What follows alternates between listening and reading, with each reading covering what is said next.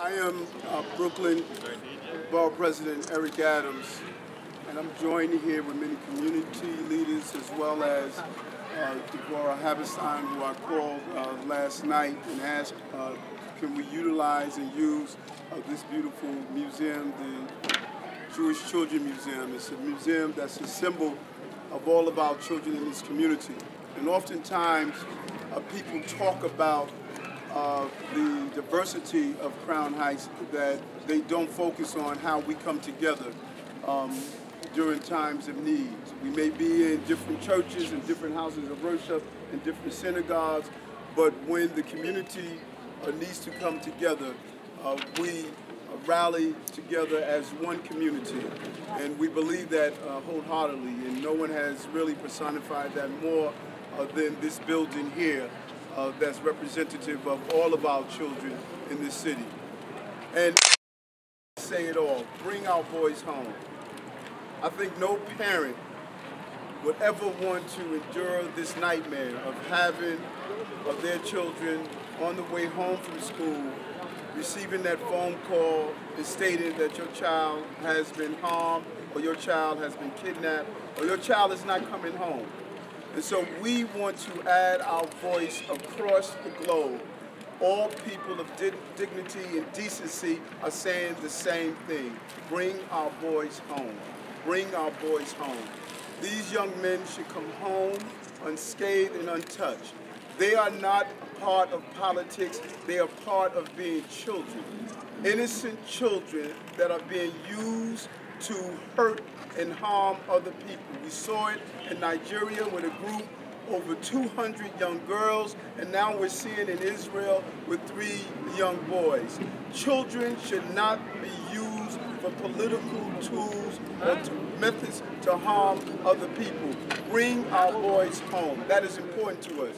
America has an obligation and responsibility to add their voices to the call and to utilize our manpower and resources to ensure that we find those who are responsible for kidnapping these young boys. If they will kidnap children in Tel Aviv or Israel, they would kidnap children in Iowa and in New York. It doesn't matter. Sick minds do sick things, and it's imperative that we send out a strong message here in Crown Heights, which across the street from the headquarters of the Lubavitcher headquarters, sending that strong message in this strong Hasidic community and diverse community. Bring our boys home. This museum represents not only the children of this community, but the children of the world.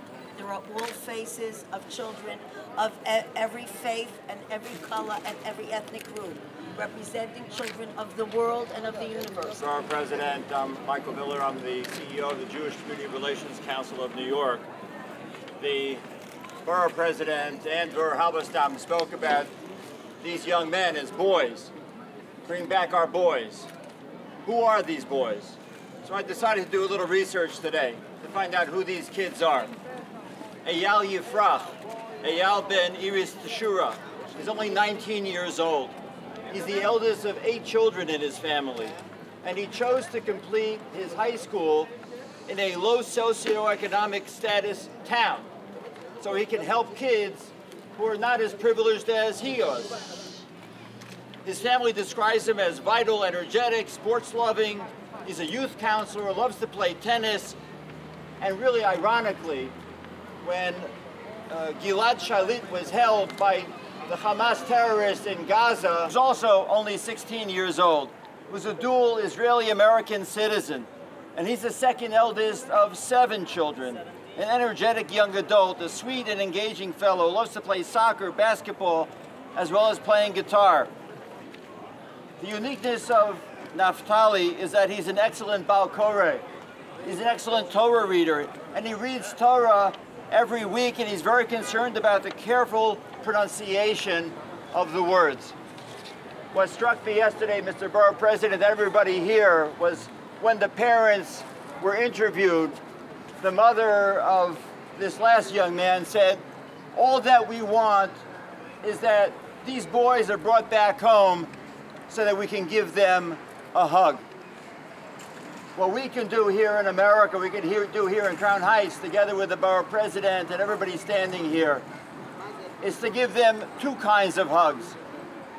One of them is a spiritual hug, through all of our prayers and all the recitation of Psalms of Tehillim that we have been saying. But the second is a virtual hug. Not only to hug the boys, but to hug their parents. And probably most importantly, to hug Klal Yisrael, the entire people of Israel. We're very grateful to non-Jewish leadership for standing together with us as we call on our boys to be brought back home. But we as a community must, there's so many things. And decadent for people to celebrate, as they did on 9/11, when kids are taking, is the height of sickness. And therefore, we want to show that we are decent, standing against the indecent. When children are born, what do we say? May you live all the days of your life. That's what we want for these kids, for all kids, for our kids. They should be able to live freely all the days of their lives. We're standing under the sign that recalls the memory of a close friend of ours who was lost to terrorism so many years ago, but is a fresh wound and a fresh memory in our hearts and in our minds. And of course we pray that the three young men should not, God forbid, be harmed in any way, but should return home. And if we really want to put this in perspective, look at the wall and look at the faces of the children, all those children, and then close your eyes and think about the children that are close to you. And these, the children that have been captured, are our children. And we should feel the same closeness and the same connection to them as we do to our own. First of all, I'd like to thank the Borough President Eric L for putting this news conference, the gathering over here today. We stand over here in solidarity with the world community, an outcry that these terrorists, these Hamas terrorists who kidnap our boys, it's our boys, and we have to see that the Israeli force should immediately catch these people and not arrest them, kill them.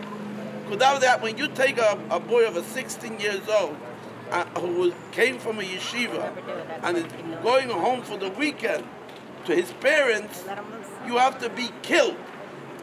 You know, in the Torah it says, an eye for an eye. The areas, but we're more than one Brooklyn today. We're one New York, one United States, and indeed one world, all in solidarity with the Yal, Gilad, and Naphtali, standing against these despicable filth, these excuses of human beings who can go and kidnap these three fine young men, and they're all our brothers, our sons, and we stand in solidarity with them. We call on the world, the entire world, to speak out and condemn it, and do all we can to bring back our boy. A woman crying, and they asked her, "Is your son one of the soldiers?" And she said, "It's not my son, but it's one of God's children. It's somebody else's child." And I think that's why everybody is gathered here today. You know, when you put one penny into a cup, it's just one penny. It doesn't make a big difference. But when you put a lot of pennies, it really adds up. And everybody coming out here today, I'm a student, I could imagine. I mean, I can imagine.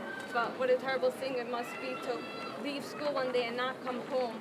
But the fact that everybody's gathered here today and everybody's going to pray. On my way over, I was thinking about something that Elie Wiesel, the Holocaust survivor, author, writer, and Nobel laureate once wrote. He once said that the opposite of love is not hate, it's indifference. And the worst thing that we can do right now is be indifferent. And that's why I know my friends and my spiritual community in New York and in Manhattan join in thanking you for organizing this, because we have to show everybody that we can't be indifferent. Also joined by elected officials, representatives from Congresswoman Clark's office, representative from Assemblyman Hyken's office, representatives from Councilman Greenfield office, and we're joined by our two district leaders, both Jesse Hamilton and Renee Collmore. Jesse. Thank I just want to say I'm pleading to the people who are holding the 3 young men. It hurts my heart as a parent to know that I have a child going out into the world to do great things in the community to be taken captive. And we're praying for their safe return back home. And I just want to say, I just want to give my heart feelings to the families who I know are grieving right now. If ever there was a time to pray, it's now. Just a few months ago, I was just holding this sign. Bring back our boys. This must stop. Our children, they are our future. They are our generations to come. And we must make sure that we do everything in our possibility to make sure that these people are caught. And we must do what we have to do, because we have to protect our children. And yes, this is one Brooklyn. So we stand together with our elected officials, our Brooklyn Borough President, and we stand together with all of you to say, bring back our boys. My name is Zaki Tamir from the Brooklynites Jewish community. Even as they walk in the shadows of death, Hashem should be with them. And Rebbe, please watch over them. Please protect us and protect them. And bring them back safe. These acts of terror and violence are primitive acts. They're things that enter into the minds of people, the minds of terrorists, and coming together here today allows us to say that we will not be indifferent. The fact that we're coming together today, we are fighting the force just by being here. We are fighting the evil forces just by being here together and saying that no, we are going to unite. We are not going to tear down this world. We are not going to tear down the peace and the goodwill that has been created amongst communities and amongst humanity. I ask everybody to take this onto an individual level and onto a general level, that every act of saying to yourself, I'm not going to be indifferent to something like this. I'm not going to be indifferent to an evil act. I'm going to do something proactive. I'm going to do something good, so that we should, again, see very soon these 3 boys alive and healthy. Thank you very much. Do this. Let one flame light all the candles, so our unity, okay? One flame. That's good. Who's going to sing it?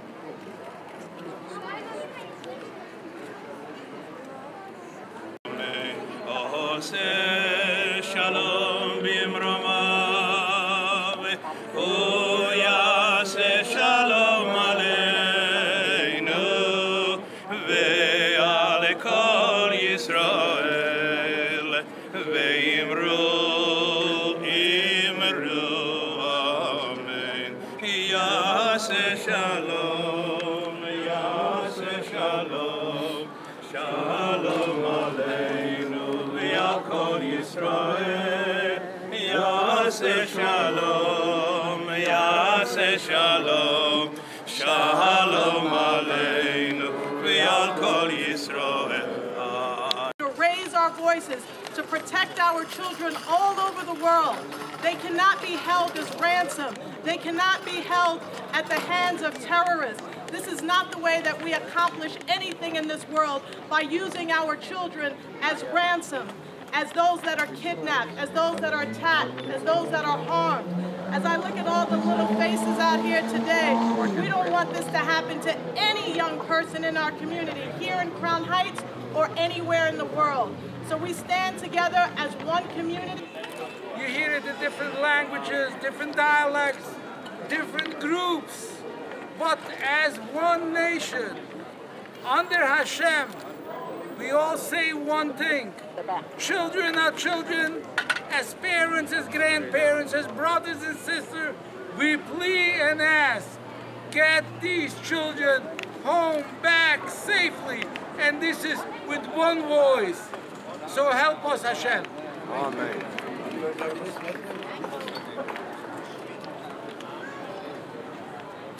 Hello, many of you know me. I'm Rabbi David Nessenoff. It is an honor to be here with this group here. In times of such darkness, we transform it into light. We have to walk away with here with a pile, with something to do, not just talk. We have to transform that darkness into light by fighting anti-Jewish, by doing Jewish. We should put on tefillin, get other people to put on tefillin, The women should be lighting candles and get other people to light candles. And those who are not Jewish should be doing other acts of kindness. That is... We are approaching a week, and still, Gilad, Natali, and Eyal are still not home, still not reunited with their families. And that is unacceptable. This isn't a Jewish issue. This is a human rights issue. We must stand united and send the message that children are off limits, and children should never, ever, ever be political pawns. We must stand united and send the message that our children are sacred. Our boys! Bring back our boys! Bring back our boys! And while you're at it, bring back our girls.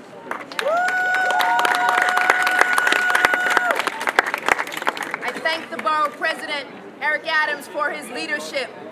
I thank my sister Deborah Halberstam. Nothing separates us. And I thank all of the elected officials who are here today. We cannot not allow terrorists to target children. They're too pure, they're too sweet, and they're too innocent. Bring back my boys. Amen. Thank you, everyone.